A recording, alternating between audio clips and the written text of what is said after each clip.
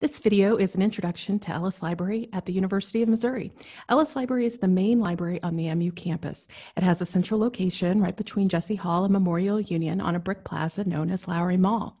It usually looks like this, but right now it looks like this because of construction on the exterior of the building. Because of that, our main entrance is closed for at least part of this semester.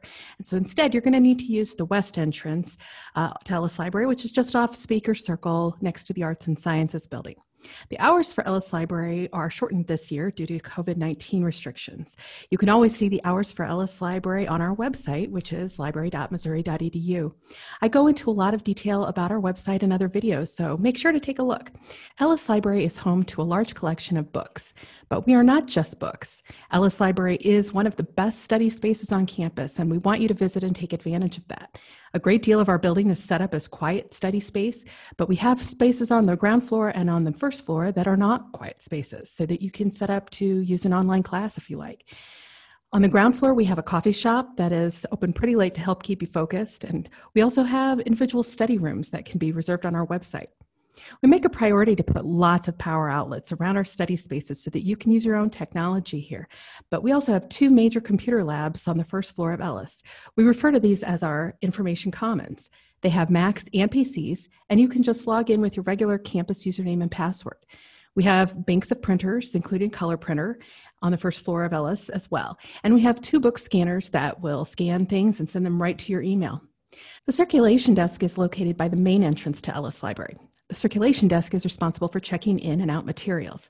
Materials does mean books, and we do have a lot of books. But we also have other things you can check out, such as phone chargers, umbrellas, cameras, camera equipment, projectors, flash drives, and other things you might not think of when you think of a library. But we want you to come and use this stuff. It's why it's here. And all you need to do to check out anything is just use your campus ID card. It functions just like a regular library card. If you have questions, you can ask at the circulation desk. If they are more complicated questions, the circulation desk might refer you to the reference librarians. Reference librarians can sit down with you and help you find materials you need to do your academic work, such as peer-reviewed or scholarly sources for papers. Reference librarians are also available using the chat widget on the library website. This chat service is staffed by MU librarians, including people like me.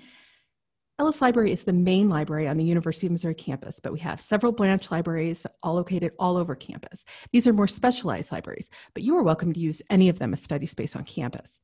Ellis Library is a great place to study, to quickly print a paper, to borrow a phone charger, and of course to get the information you need to do your best at the University of Missouri. We hope you'll come by.